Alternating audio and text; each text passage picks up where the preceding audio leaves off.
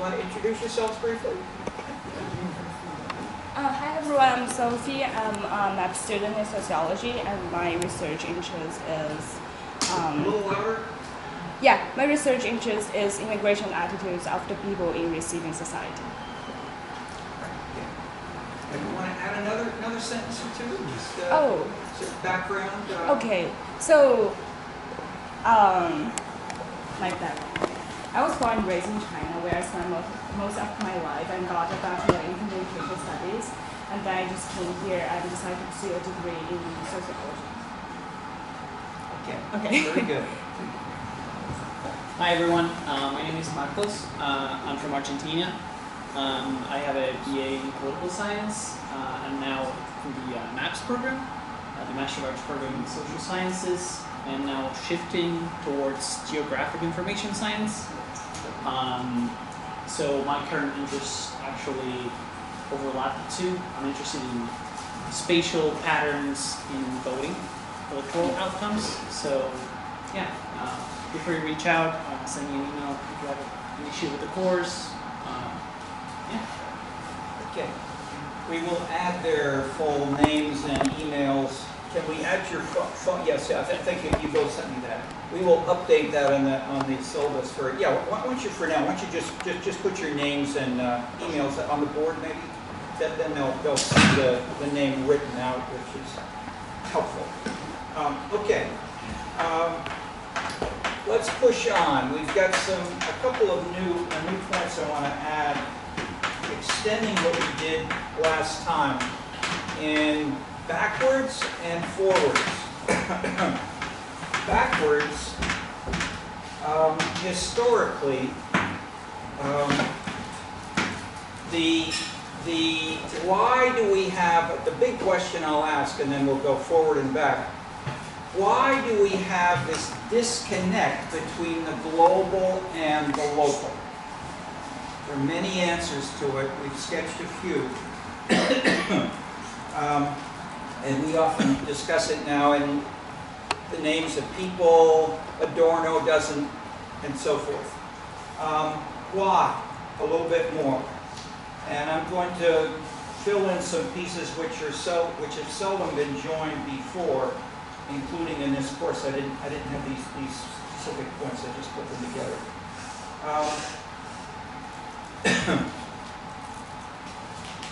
In this course, this section features especially Adam Smith and the contrast with Marx, and then Sassen, who tries to join these two.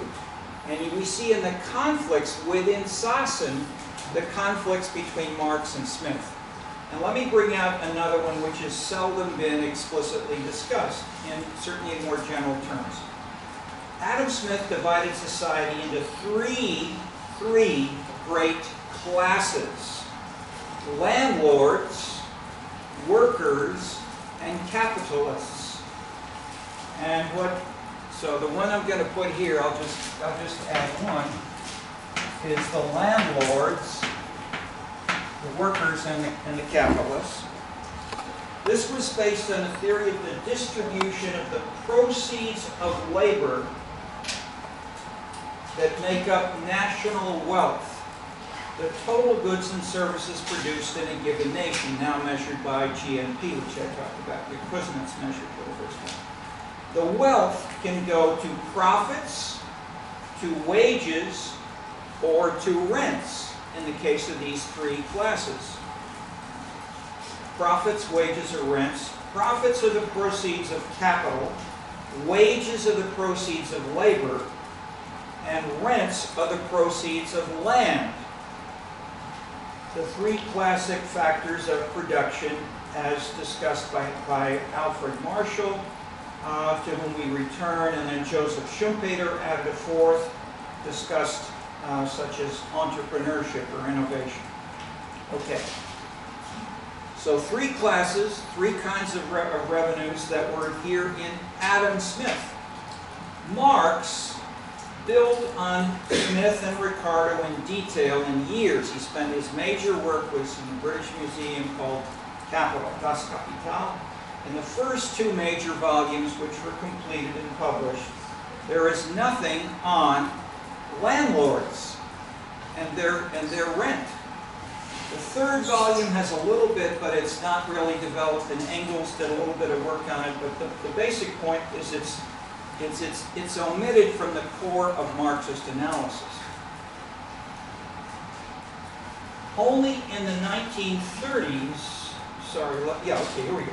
Only in the 1930s was earlier work by Marx discovered and published as a book which has become famous, called The Economic and Political Manuscripts of 1844. Okay. Economic and Political Manuscripts of 1844.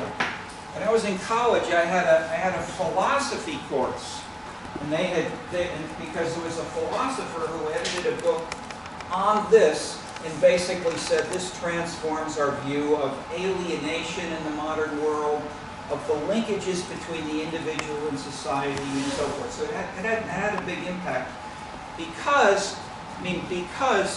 Marx was a student of whom? Who did he study with at the University of Berlin? Hegel. Okay. Was Hegel? Okay, so some people have called Marx an historical materialist. However, that term was not used by Marx, it was used by Engels.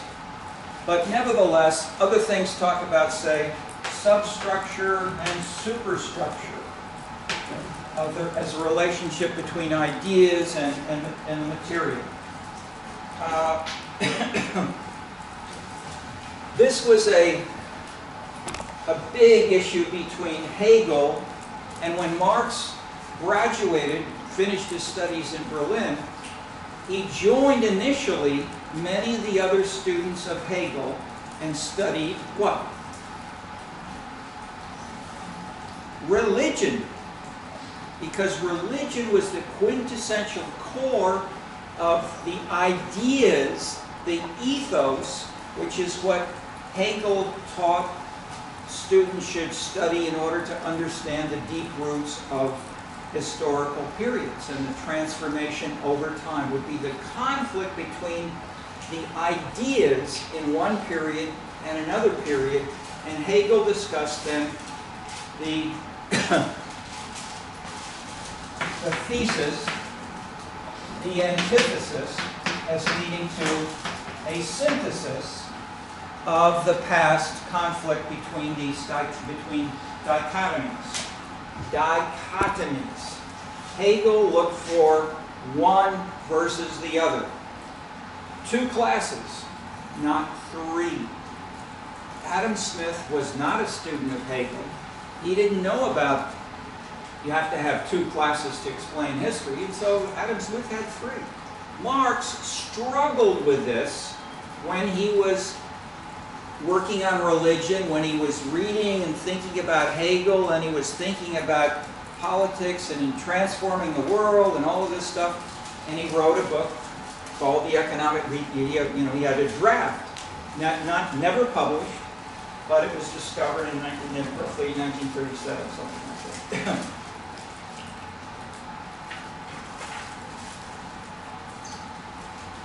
What did Marx say in this economic and philosophical manuscripts about landlords? Quite a bit. The contradiction between landlord and capitalist is extremely bitter, and each side gives the truth about the other. Okay, so he doesn't say superstructure, substructure. He doesn't say one is right and one is wrong. He's struggling himself. He's quoting them rather than using the label which he used later on when he would discuss, for instance, the Irish workers fighting against the English workers rather than joining with them against capitalists. And the famous concept which he introduced then was false consciousness. Okay, so that implied, that is, my point of this is that Marx did not ignore culture. He did not ignore ideas. He took them seriously enough to castigate those Irish workers who did not join, and he called it, and another core concept for him was class consciousness. That in order for history to progress, you had to have conflict between two classes to drive it ahead, and the conflict was often framed in terms of ideas, which could articulate interests.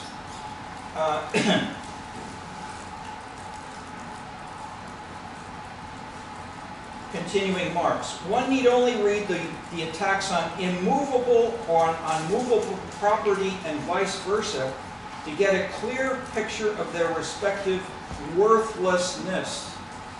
The landowner lays stress on the noble lineage of his property, on feudal mementos, reminiscences, the poetry of recollections, on his romantic disposition, on his political importance, etc. And when he talks economics, it is only agriculture that he holds to be productive. At the same time, he depicts his adversary as a sly, haggling, deceitful, greedy, mercenary, rebellious, heart and soulless, cheapjack, extorting, pimping, servile, smooth, flattering, fleecing, dried up twister without honor, principles, poetry, importance, substance, or anything else. A person estranged from humanity who freely trades it away and who breeds, sorry, I missed the word because that's important here, freed from community, local, and who trades it away and who breeds, nourishes, and cherishes competition with its paupers, crime, and the dissolution of all social bonds. Okay, I'll stop there. You get the flavor. If you've read a little bit of Marx or thought about these issues, Marx tends to use this kind of powerful literary image and language from Shakespeare, from Goethe, explicitly or implicitly, because he read them seriously, and he was looking for as well as a student Hegel. But he used more of the powerful adjectives when he had a weaker theory, a weaker way of putting it together logically and coherently. So he did not have something like this in including the landowners. So what did he do? He threw them out, basically, or did not mention them. Okay, is this a simple question of 19th century intellectual history? No. This is going on today. How so? If we trace just a little baby bit of history here, when Marxist leaders had to implement these ideas, what did they do? Lenin and Mao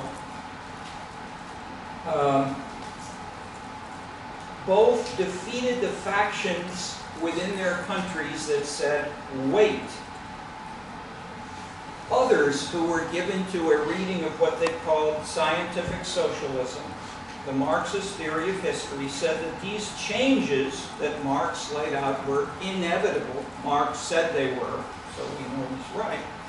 But how long do we have to wait before we have the revolution? Was the big policy question.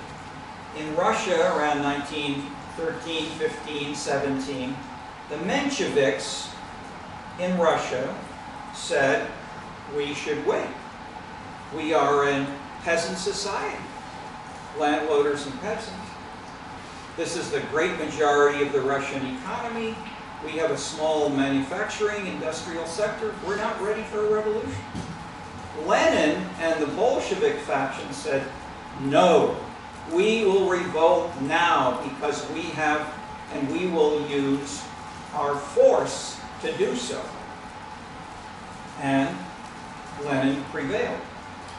Lenin elaborated far more than Marx during this period and thereafter, the globalization of capitalism and the international battles that should follow. That is, countries that became communist or socialist should fight internationally against the capitalist countries until socialism and communism would prevail.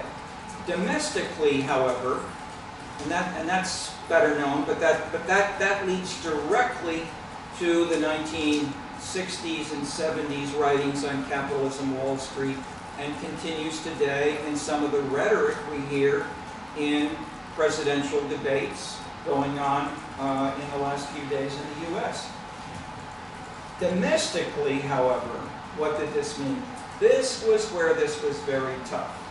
Inside China, inside Russia. Domestically, farmers must become part of the new socialist economy. That is, how could they do this if they were a residue of feudalism? Peasants, sort of to transform peasants from a feudal era into a modern socialist society meant, for at least for Lenin and Mao, collectivization. Making farming into a more manufacturing-like, high-tech for the time, advanced, productive, active series of activities. But would it be measured by output divided by input or something like that? No. It would be measured, at least in the way that it worked out, it would be measured by, do you join our collective movement or not? And the farmers who did not join went, I'm simplifying obviously, but some of them went to Siberia, some of them were involved in other, I'm not trying to get into the details of history, but the simple big number, which you can look up if you want on the web, is that these were the bloodiest conflicts of the 20th century. Far more people were killed under Lenin in Russia, under Mao in China, than were killed by Hitler in the Holocaust. The Holocaust we all know about, and there's huge amounts written and discussed about it. We don't hear much at all about what happened in these problems of trying to transform agriculture in Russia and China. Even today, in the 21st century, to switch now from reflection and policy to theories, many social scientists and policymakers do not have a coherent image which joins the local with the global. Since land, place, and space have often, in the discussions by many social scientists, sociologists, political scientists, economists, geographers are more qualified. They sometimes bring it in, but they don't often discuss this. Many of them have basically followed the Marxist line, abolishing landowners and farmers and focusing on capitalism as the key class. What we seek to do in this course is to explicitly restore the local. Most explicitly in the book called Scenescapes, especially chapter 4, on the economy, from Smith to Marx to Marshall, Alfred Marshall, to Joseph Schumpeter. The specialists on Marx have noted, they've noted what I've talked about, that Marx dropped out land. But few beyond the specialists have paid attention to this, and they basically have followed Marx in dropping out the local. And instead we have many images from Lenin, for instance, of Wall Street and capitalism as Wall Street as the driver, or let's say the World Trade Center as a global version, and therefore an attack on the World Trade Center is a symbolic attack on global capitalism in the Leninist spirit. Or Hollywoodization in the spirit of Gramsci, Adorno, Bourdieu, Ritzer, And in city streets, which are compared in 3 cities in China, in the Netherlands, and the US by Sharon Zukin and her collaborators, who basically say they've commodified. They're all the same. There's just global commodification, and commodification was a term from Marx, implicitly denying localism, which was the bad memory or the bad historical residue of the landowner. Okay. Not everyone has agreed with Marx and others on this, and I'm mentioning some examples by people close to this debate, but these are big issues, and I'll flag a couple of other big theories about this, and having flagged the importance of this in terms of the deaths of the people involved. Barrington Moore, as a famous Marxist writer, who has a book on how and why there was a revolt. Why was there a communist revolt, basically, and why did you have more class conflict in China and Russia, and less, and then medium, let's say, lots in Russia and China, medium in Germany and Eastern Europe, and much less in England. And he sketches out an interpretation where he joins the rural landowners with the capitalist urban elite in London. And he points out that in England, more than than all these other countries of the world, you had through the 19th century, or 18th, continuing through the 19th, that is, earlier they were all landowners, but by the 19th century, you had an interpenetration of these two. That is, you did not have a clear and separated rural feudal elite, as in, say, East Prussia, or in parts of Russia. But you had intermarriage, but symbolized, and this is where Barrington Moore interestingly uses culture in the form of novels. He has an appendix, he's furious at what he's writing, but he's read this stuff in great detail. The novels of the 19th century England show you how we would work from Monday through Friday, or for a couple of days in London, at the bank, at the insurance company, at the stock exchange, and then on the weekend we would go down to Maryside, or that is a small town, a rural area, and the term was then often used in England of the manor, or the manor house. Was this important outside England? Generally not on the continent, but where did it have impact in the United States? Which region that I've suggested we talk about a little more, that doesn't get enough attention at the University of Chicago in general? South. The South. What was the model of the South? The manor house. The British manor house.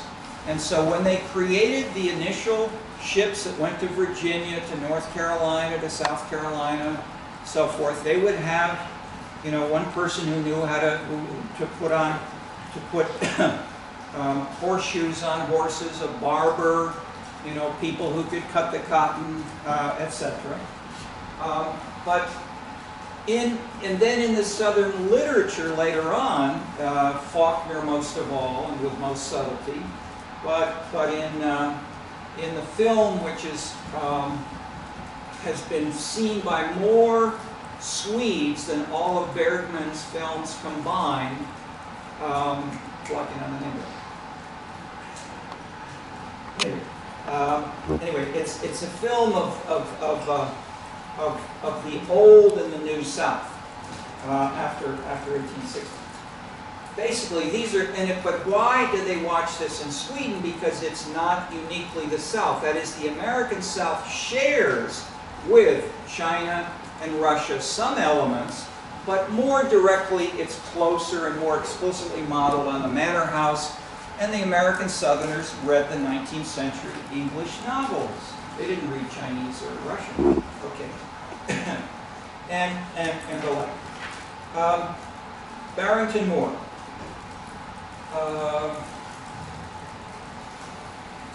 Lipset and Rokan have still the leading book used in political science and political sociology to explain class voting and really voting more generally. They join together chapters from the lead countries around the world which shaped these and differed in terms of certain, so their introduction is the major statement. And their basic introduction says that we need to look at a little bit of history to understand why, say, England is different from or was and is different from the other countries, and why it has less class voting. And what they put together is that period. I mean, they put a couple of things together, but the simple story fits with Barrington Moore. It's the same story. That the British elite joined the rural and the urban, and therefore weakened the class conflict which you had in Germany, and worse in Russia or China, or more extreme, let's say. I'm trying to work worse. In good Hegelian manner. There's a follow-up book by Alan Silver, which it's called something like Blue Collar Tories, or Working Class Tories, which shows that if you compare the proportion of blue collar, of manual laborers in Western Europe, Germany, France, Italy, Spain, with England, that in England the blue collar voters, the manual laborers, vote more conservative, at least until recently. Last 10 or 20 years, this has changed. But let's say through the 19th and 20th centuries, the manual laborers in England voted more conservative than in Germany, France, or elsewhere. Why? And the answer of Lipset and Rokan, building on Barrington Moore, and if you want, you could use this label. They had more false consciousness because the manor house, they were part of the manor house. They were treated well by the local landlords who loved being in the countryside. They felt a local community attachment, and they felt a lifelong commitment and responsibility to the people they lived with locally. And that has persisted over generations. And you can find some of this in the South. I mean, you look at Faulkner. So Faulkner was a Southerner.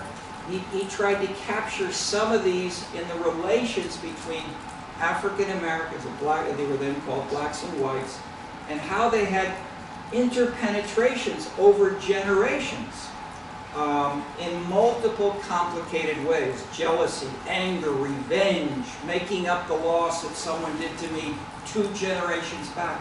I mean, that's all there in ways that is both conflict, love, animosity, jealousy, etc.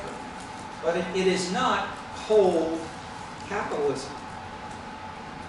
Okay, so the literary aesthetic side is another theme which we'll have it scattered through the course. I made it briefly explicit, but I'm using it here to illustrate Marx's own text, Barrington Moore's appendix, Lipset and Rokan's building on them, and Alan Silver's conclusions in terms of numbers of voters. Just one more name along similar lines to make this more global is Janet Abulagad.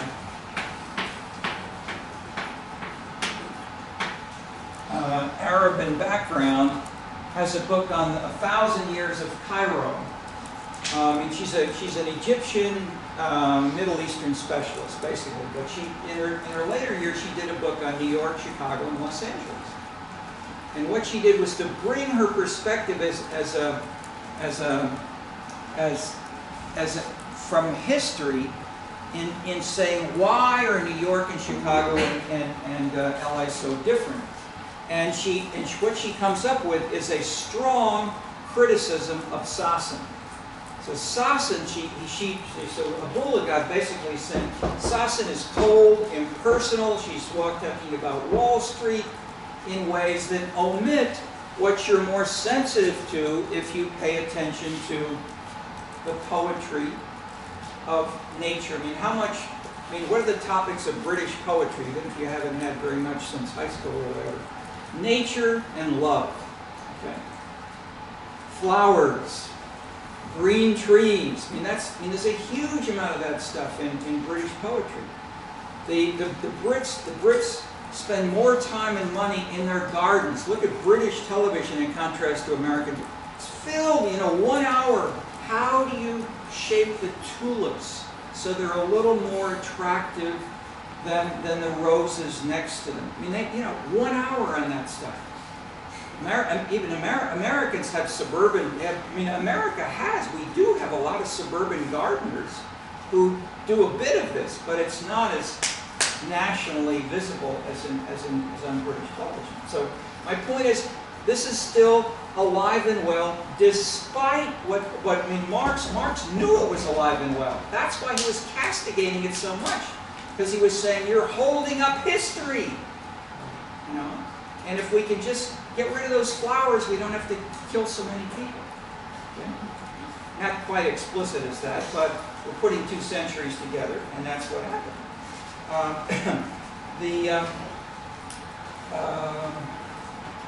Okay, that's basically pieces of what I've said and published before, but I haven't joined them together until today.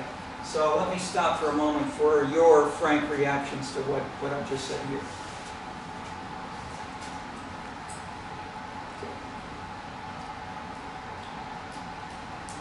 And I'm sure you've all been exposed to some of this, but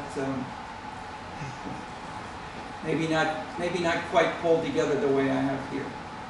And what I've also done is include elements here from working with our Chinese, and I'm trying to bring this in a realistic way, and as I said, we've had about 90 visitors from China, and they are very interested in linking the clear Marxist background to the present.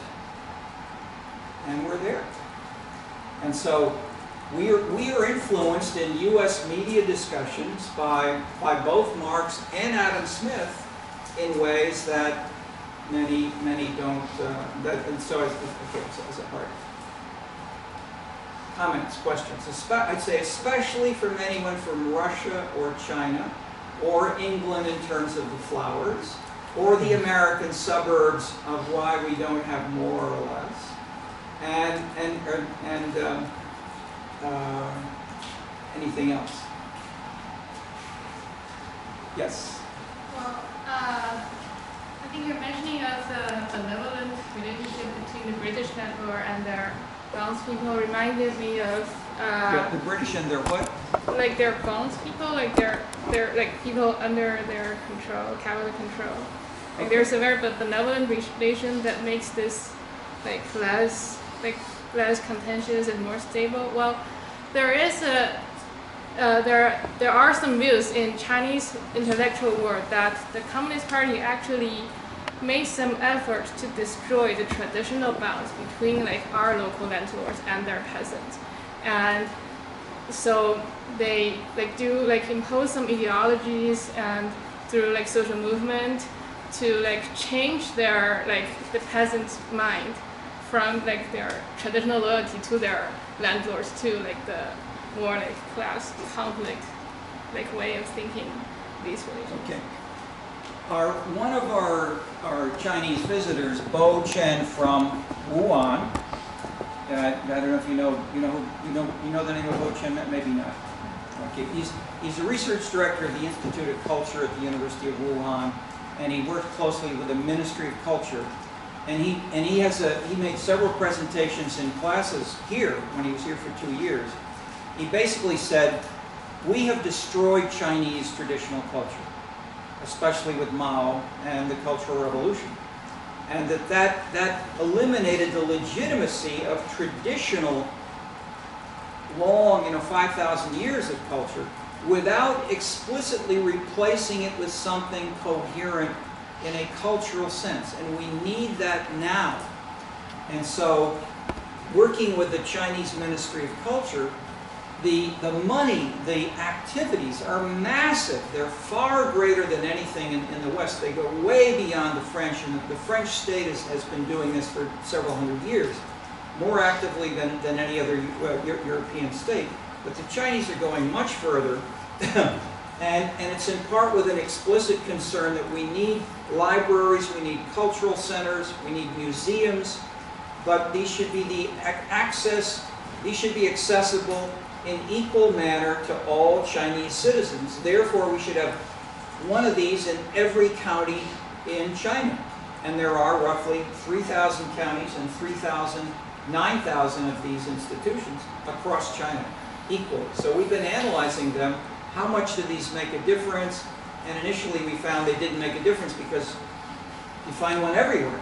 But if you then try to get measures of how many books are taken out, how many performances are there in theaters, how much do people go to the cultural activities, then we find they do have an impact and they attract more younger people, more highly educated people, as we're finding in other countries of the world. So culture matters, local culture matters more, but how much can the culture be local in these institutions remains a big issue of what they call cultural policy in China today.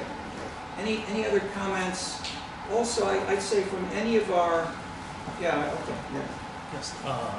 So I think that's the problem of rural and so you mentioned how sort of traditional Chinese cultural heritage has been sort of wiped out in a sense in sort of 10 decades, and now I think joined with rapid urbanization and sort of the opening up and reform, this idea that the rural is less attractive than the urban, because this trend of a lot of sort of rural migrant workers working in the cities is huge. And just talking about this is almost Spring Festival in China, and the amount of travel that happens between rural and urban it's massive. It's a big sort of urban project in a sense in itself.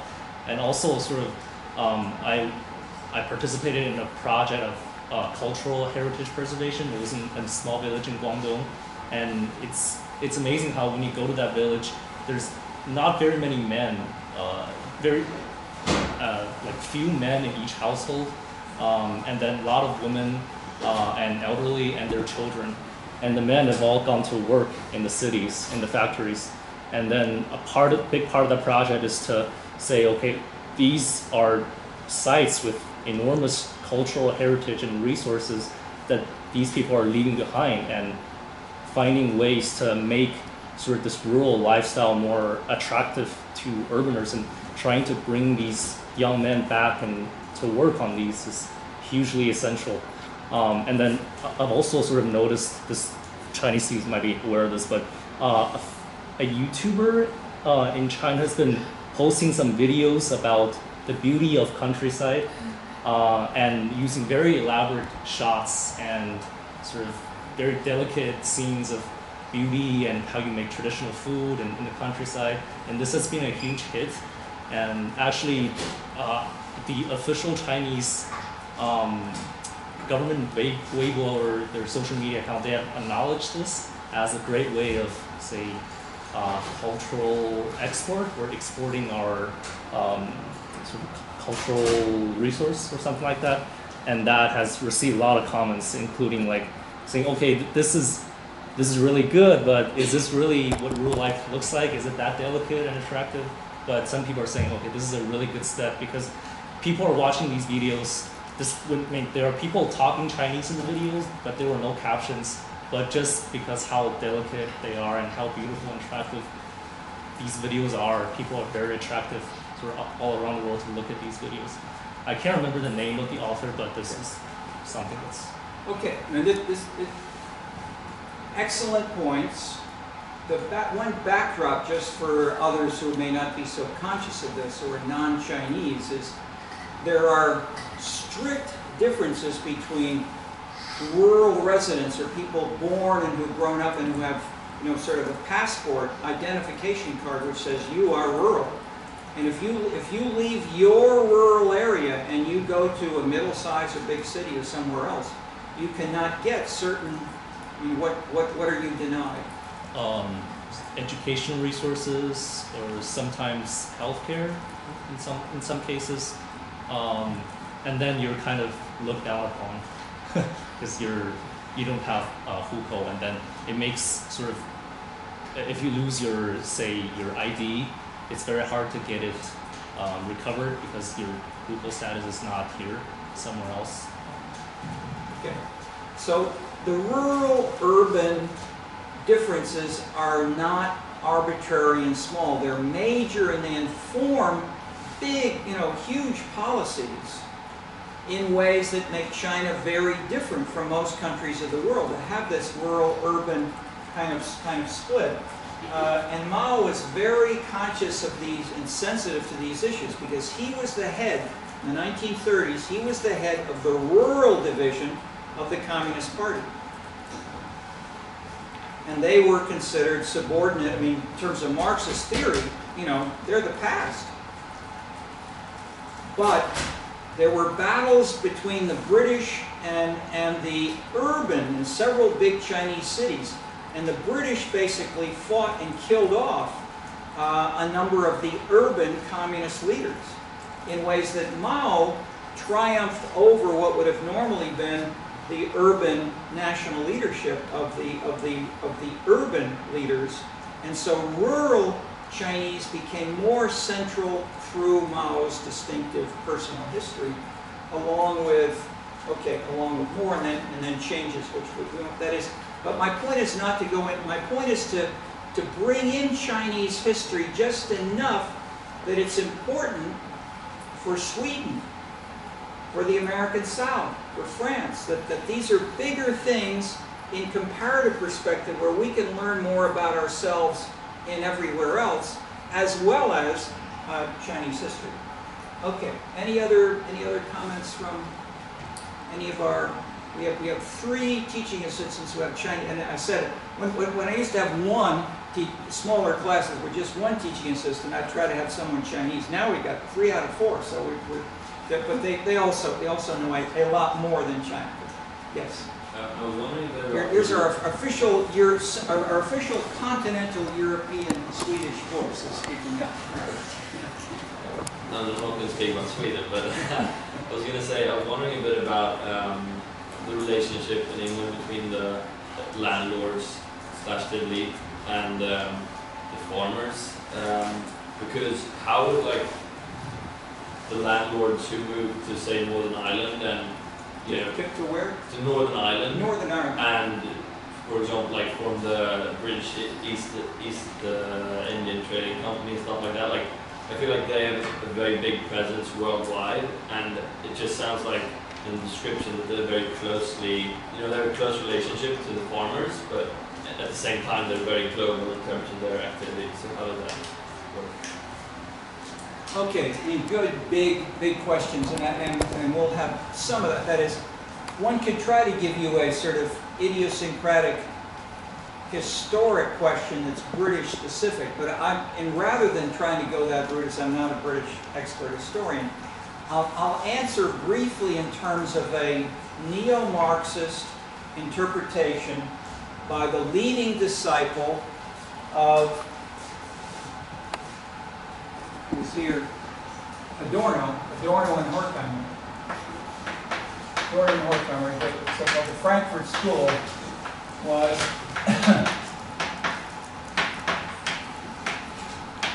Jürgen Habermas.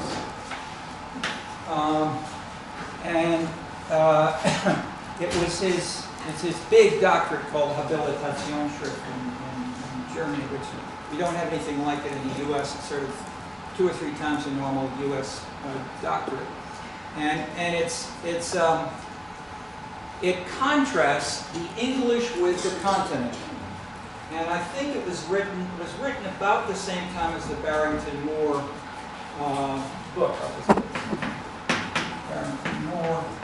I'll mention as well, some of you may know the name of Thea Skocpol.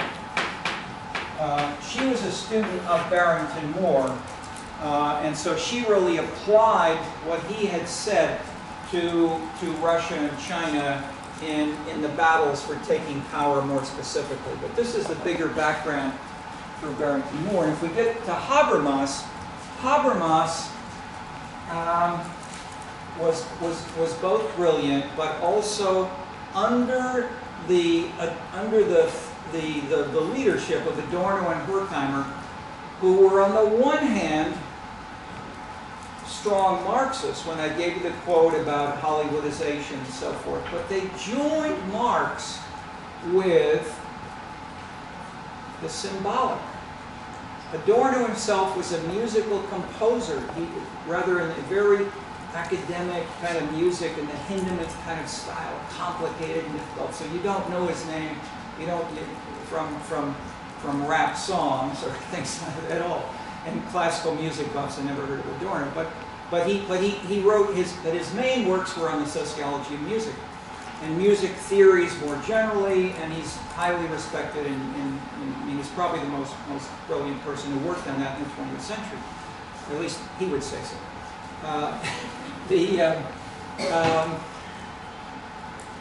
What they did, I'm making the point here, was to try to find a reconnection between ideas, and we don't want to go too far, but just mention one book, the classic book which they did together before Habermas was called The Authoritarian Personality.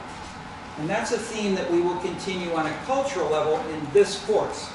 And in this section and the next section, I want to bring in with Elazar, the rise of individualism, egalitarianism, participation, Tocqueville. I mean, that's one line, and that contrasts with authoritarianism, which you get with slavery, with forcing people to do things with violence or in more military manner.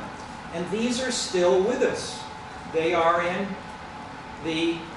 I would suggest in part, in the cultural style of Donald Trump.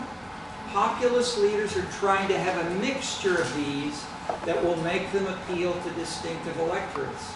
But where and how to do it is very tricky and subtle, and we're living through this right now, and these are but I'm trying to make explicit that what we're seeing in debates among the Democratic Party and other candidates is embedded in what we're talking about here. Okay, back to Habermas.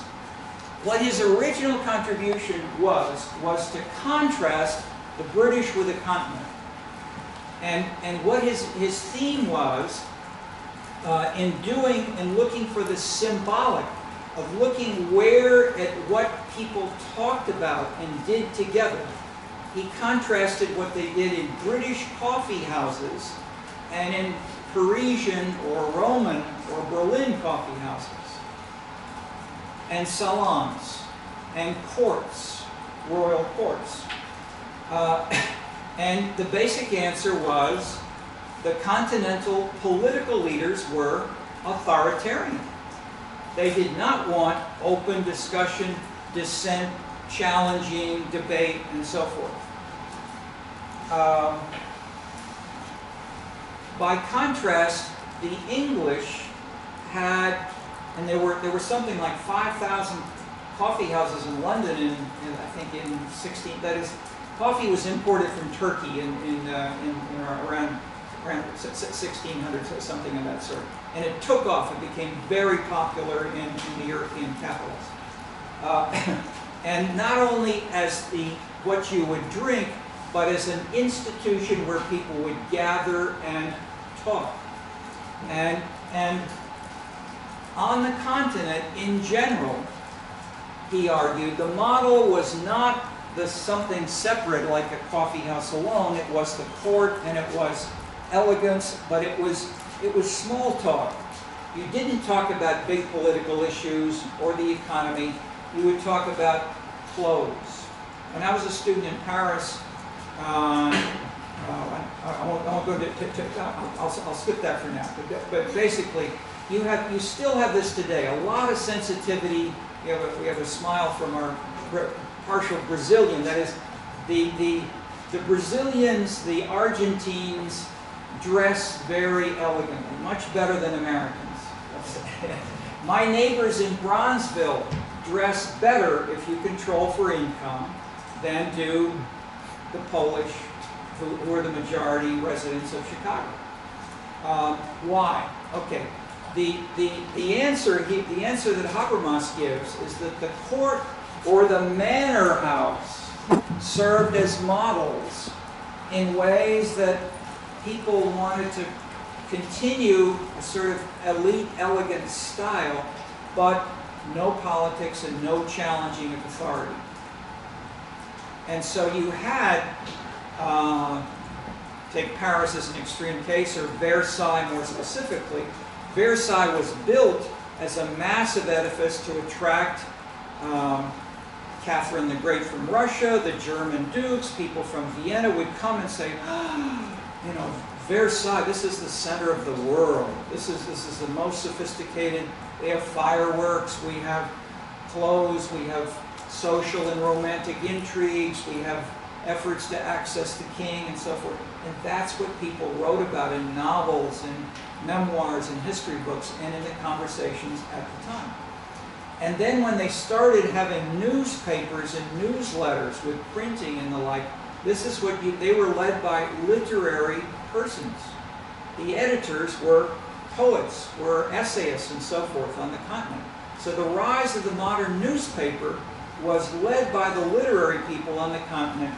And by contrast, if we switch to England, so this is now not just one country, but it's a bigger theater, you had people in the coffee houses, and so Habermas stresses how these coffee houses started having things like games of, they would drink coffee, they would throw darts at dartboards, they would make bets, they would wager, will your ship come in from a distant voyage, and I'll bet you 50 pounds that it will not if you'll give me, I'll give you 50 pounds if your ship comes in, but if you give me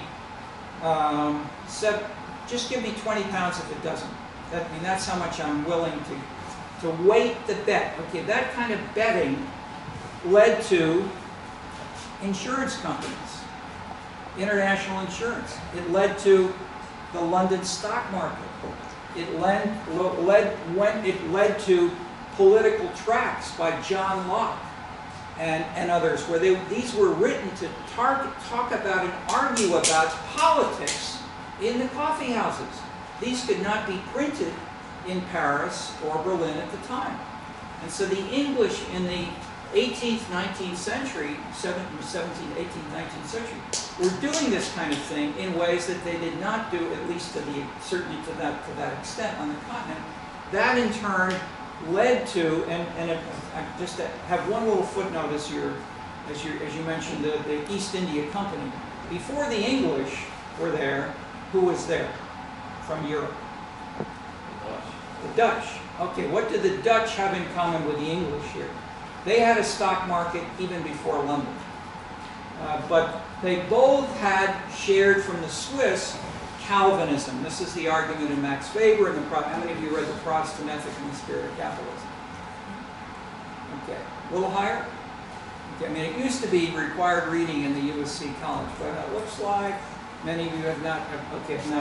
But basically, Max Weber goes into this in detail, that the Calvinism led to an egalitarianism and an individualism which fostered this kind of activity and made it legitimate, and that had a byproduct of generating the modern world with logic, and so one could call part of it capitalism, but it was also democracy, individualism, huge bureaucracies, trading, mechanization, etc.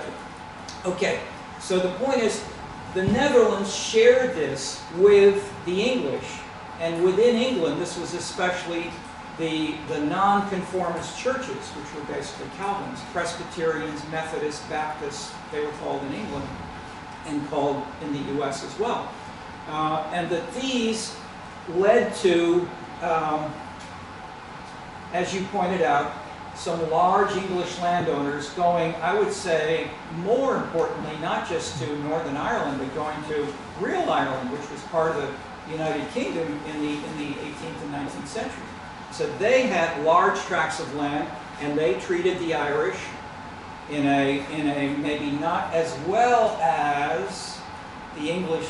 I'm not sure, but basically, you get in the 19th century massive anti-English revolts by the Irish, including revolting against local landlords and backing them up, the English military who were there putting down revolts within Ireland, leading to revolts, eventually Irish independence from England.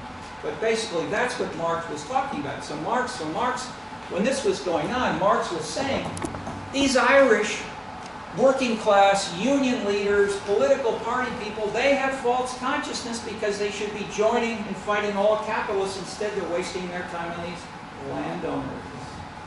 Okay. So that's a semi-theoretical answer to your specific question. That is, I wanted to bring in Habermas, and this shows how he plays an important role here in offering a clearer answer to that question than Adorno or the others.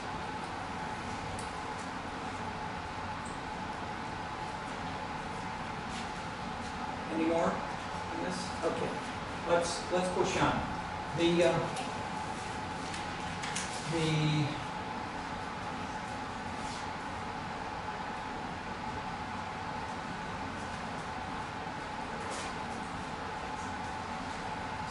That's that is, Martin Luther King Day is next Monday? Yeah, so we do not have class on Mondays. Okay, so there's no class Monday, so we'll only have one class. So I'm trying to have roughly part of a class now where I'm going ahead to the next section because we'll only have class next Wednesday. And the next section is on global and local cultures, how the decline of the welfare state and the rise of civil society varies locally. Okay. The big readings here. No, sorry, I skipped a section. Week 3. Globalization, the emergence and diffusion of distinct democratic cultures and institutions. So the reading at the top is Elazar. Okay, let me give you the short version of Elazar, and then we'll link it with some more as we go on.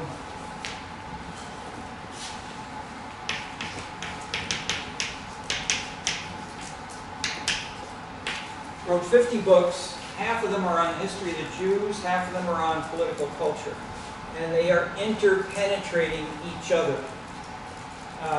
in very interesting ways that I will elaborate here. So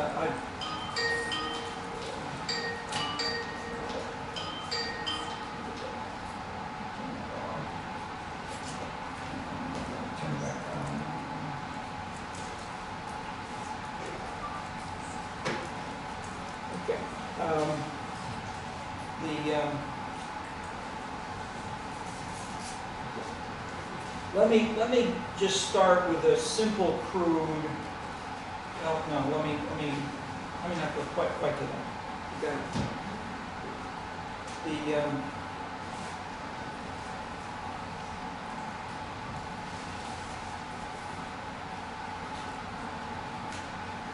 The big analytical question of this section is how and why does globalization and related processes lead to the emergence and diffusion of distinct cultures of democracy and I'd say anti-democracy, different kinds of political cultures locally. Where and why do these emerge? And the simple answer of both Lipset and Elazar, to simplify a little bit, is that people carry culture on their backs. And when you travel, if you are from the Roman army, so you're from Umbria in Italy, you carry your view of what life is like in Umbria. I talked about the Polish and the African American Chicagoans. I mean, that statement, that kind of labeling, which we especially are used to in Chicago because we have the most visible, articulate, active, and conflictual, and sometimes, ethnic politics in the United States, and including, in this sense, race. I mean, treating race as a political symbol is a way of defining ethnicity, the historical ethnic background of distinctive movements. Okay. So Elazar I'm going to introduce here. I'll just, again, to show the generalization and the links with Lipset. Lipset wrote a lot of books, but one of them which probably several, I swear, we've got two smart Latin specialists here. How many of you have either read or heard of Lipset and Solari called Elites in Latin America? Heard of that? No. No. Okay, so I mean, it is not widely read. But what they did, and Solari became the president of Brazil. Yeah, he was a sociologist and president of Brazil. Fernando Henrique Cardoso. FHC Cardoso was the sociologist president. Okay, so maybe he was not president. I'm thinking, but Solari was Brazilian, wasn't he? I think so. Okay, no, maybe I'm confused. We can look up. Anyway, they studied together all the Latin American countries, including Mexico and Puerto Rico, which they brought in for contrast. And they did surveys of students in universities, and they asked them about what did you feel is the good way, what do you want to, well, first, what do you want to study? And the political elites and culturally oriented folks who were going to law school, usually. And their ideal was the old Spanish ideal. They wanted to have a hacienda with horses, they wanted to be in the countryside, they wanted to lead a grand life as a gentleman, they wanted to be elegant, they didn't want to work too hard, and maybe not very much at all if they could do it. Okay, that's an ideal which is not unique to Spain or to Latin America. But the point of Lipset and Solari is this was carried by the Spanish conquistador, and it was strongest today in the surveys in Colombia. And Colombia has had some of the most difficult civil wars of any country in Latin America.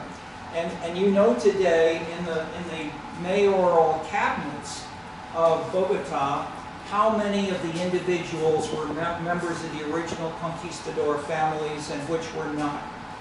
You don't know that in Mexico or Puerto Rico. They had revolutions and they had egalitarian blending of families, so they don't know that, they don't see this as a salient issue the way it was in Colombia.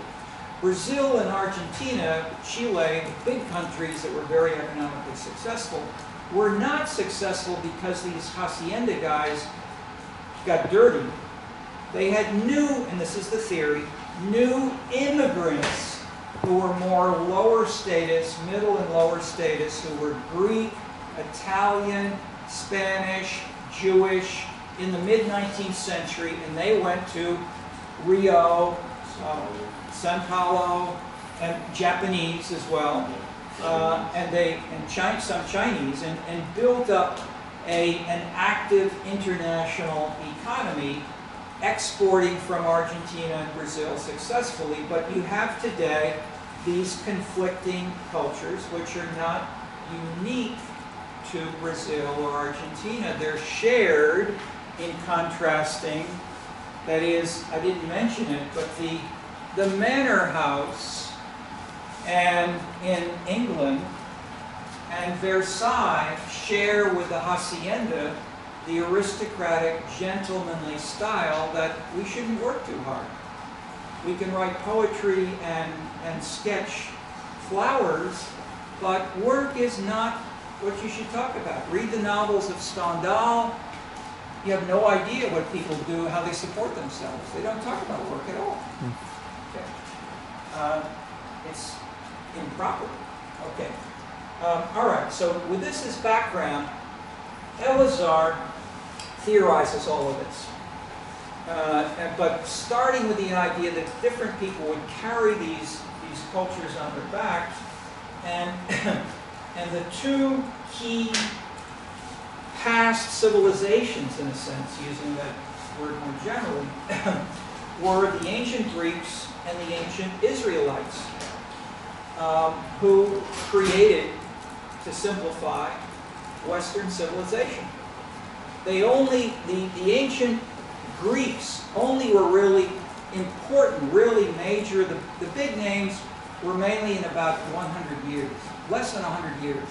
Plato, Aristotle, Sophocles, these people all lived together in just a short period of time. So earlier you had Homer and some of the others, but Greek civilization was not a long. That is, they were soon conquered by Alexander the Great, as there were other countries that had bigger militaries that fought bigger, and the small communal style that was treasured by some of the smaller Greek models were crushed militarily.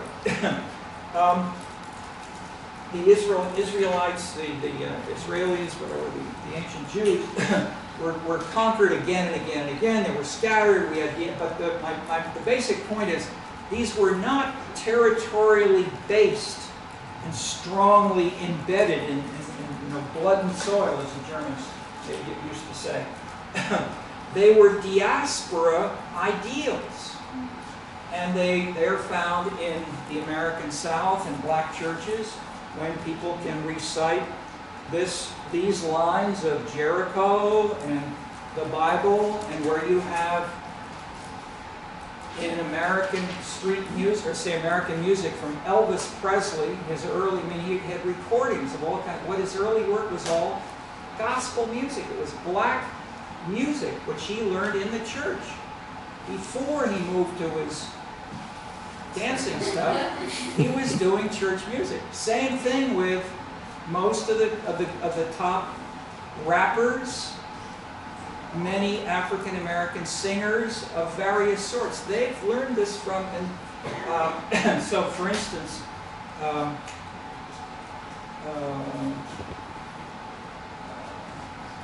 Michael Jackson, the Jacksons, etc., etc.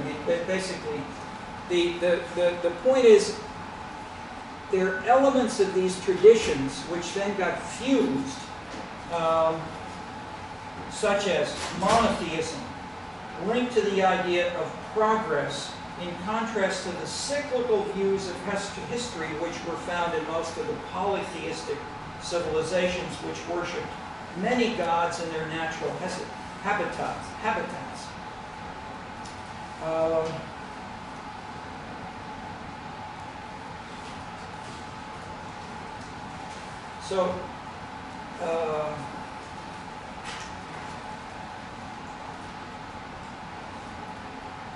I'll put two things on the board, then let you can read more, and then let's have a little bit of discussion. Two things on the board are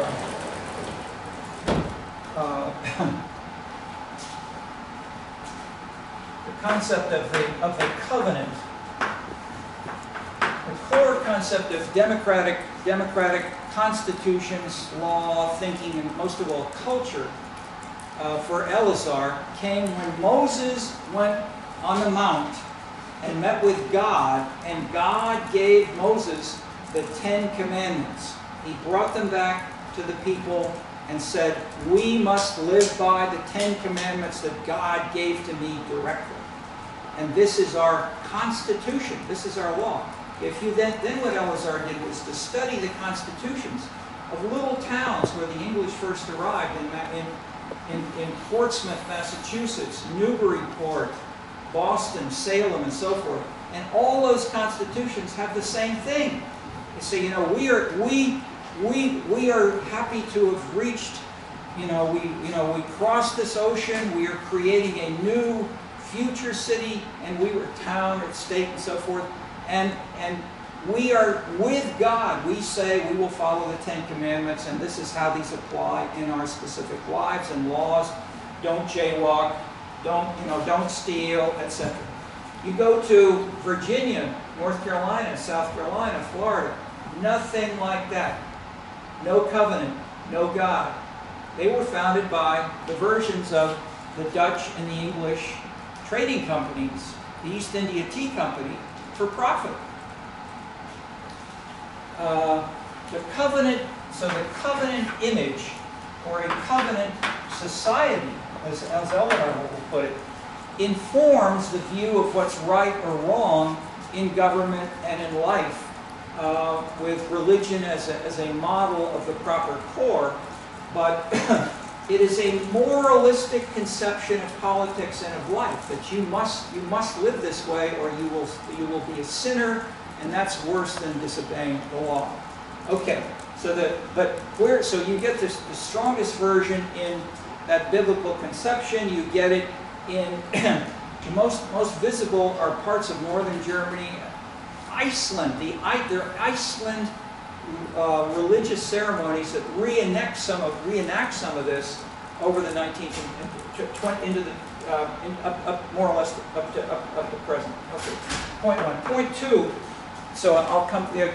Okay. Point two. Just things for you to take away and to read about more. This is the United States. Okay. Basically, we have New England, the Middle Atlantic, and the South. And there were three migration streams. They came from the same parts of England. They were all southern England. They were the same ethnic group. They were all roughly similar in education and income and so forth.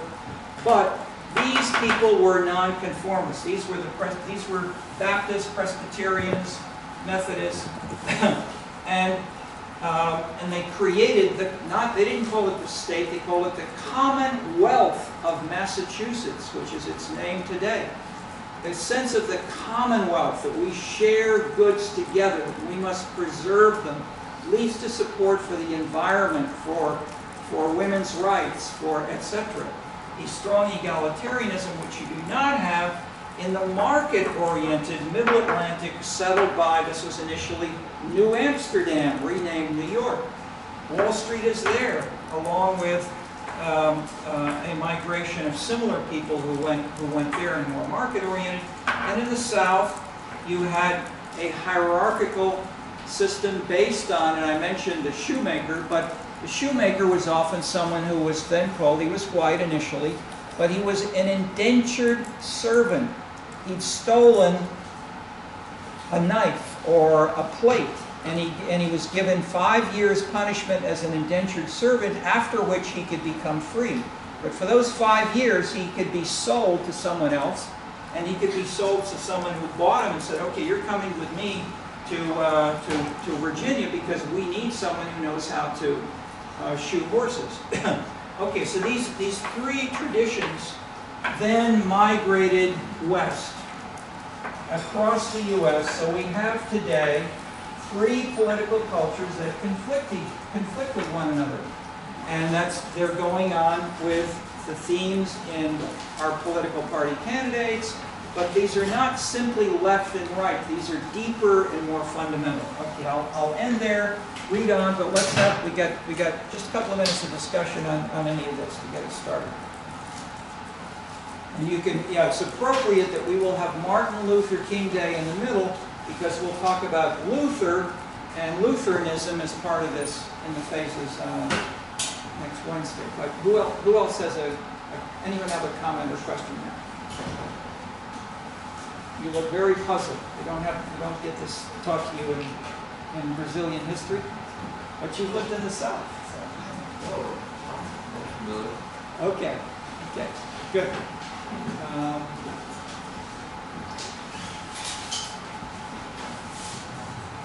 Some of you are looking puzzled.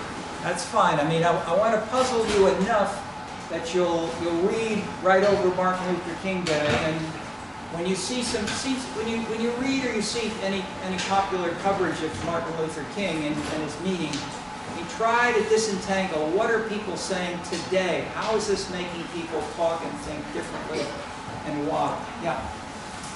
So you sound like part of what the project here, where you're working on is to restore the local. And I see that you're trying to put the local in conversation with the question of culture and excavating the role of culture in shaping society. Local specifics and then building up. Yes. So, And different cross-national differences based on this. Yes. so for you, are you defining culture as essentially an aesthetic idea? Or how can culture Yeah, and we'll talk about that more as we go along.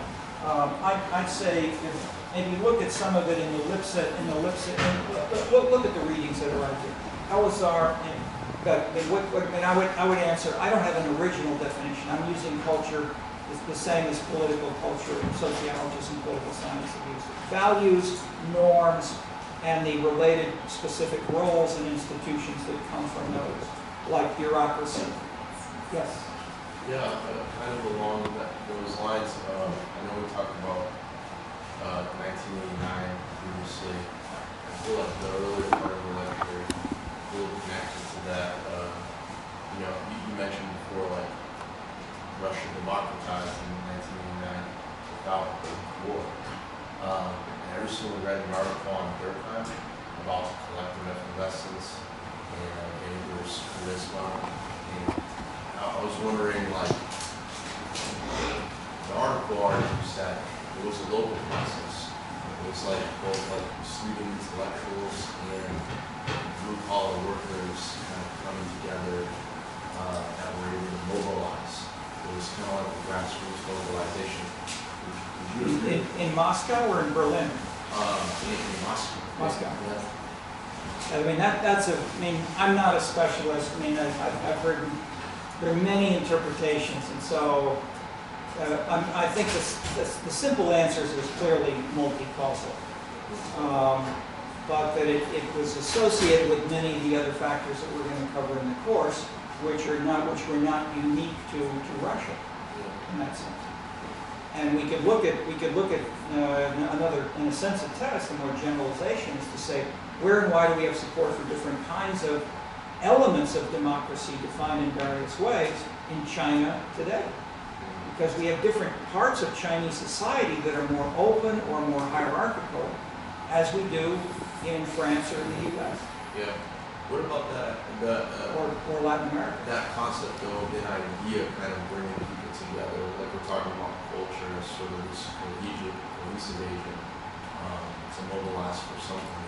It brings people together, but I'd say the critical point is not togetherness or networks. That is, network analysis, especially in sociology, is really a methodology. It shows how people are linked, but it doesn't say what links them, what gives them a sense of identity and connectiveness that makes it powerful. Would you say that's where religion comes in? Yes, and religion is sort of the template of much cultural analysis. We ought to quit now as we're past our official time. But thank you for your good questions, and we will pursue them after Martin Luther King Day, which illustrates much of what I said. Okay, if you're welcome.